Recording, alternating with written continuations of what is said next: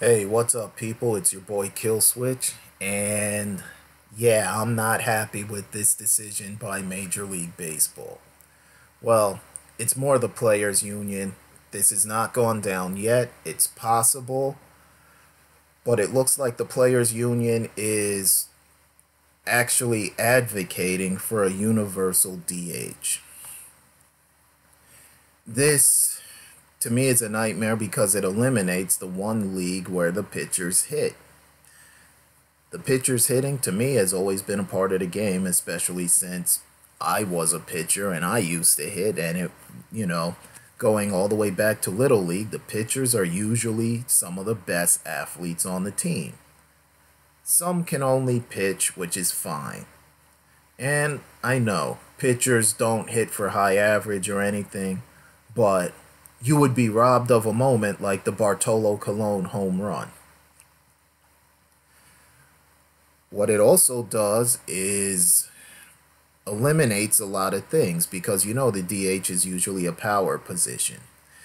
And with baseball already turning to home run or strikeout, it's going to make the game worse, not better. You're not going to have a David Ortiz on every team who can hit for a high average and also hit home runs. You're going to have guys who hit like 210. Maybe they hit 40 home runs, like Chris Carter or Chris Davis. I'm sure there's someone else that I'm leaving out, but there are others who don't hit for a high average, but they can hit home runs, and that's pretty much all they'll be there for. It would be a radical change to change the NL, but it's going to happen at some point. They've already eliminated stolen bases, pretty much, bunts, uh, even singles, doubles, and triples don't mean anything anymore. I mean, to casual baseball fans, they just want to see a guy hit a home run.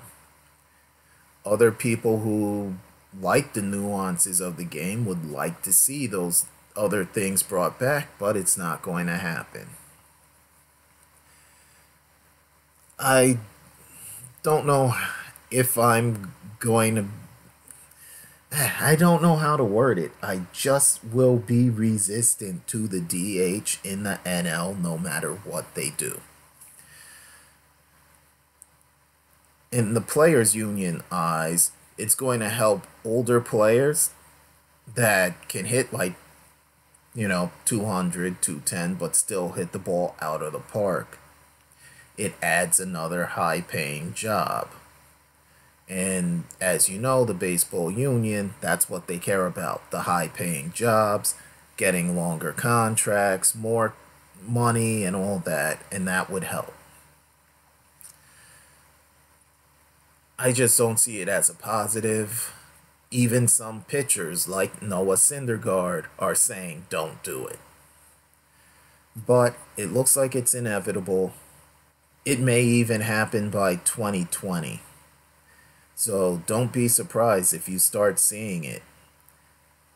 Even this year, who knows? You might see it in games where the NL's playing the AL, but in an NL park. At least that's one of the rumors that I heard. I don't know if it'll happen. But sooner or later, you will just have to give in. The DH is coming to the NL. We don't have to like it, but it is coming.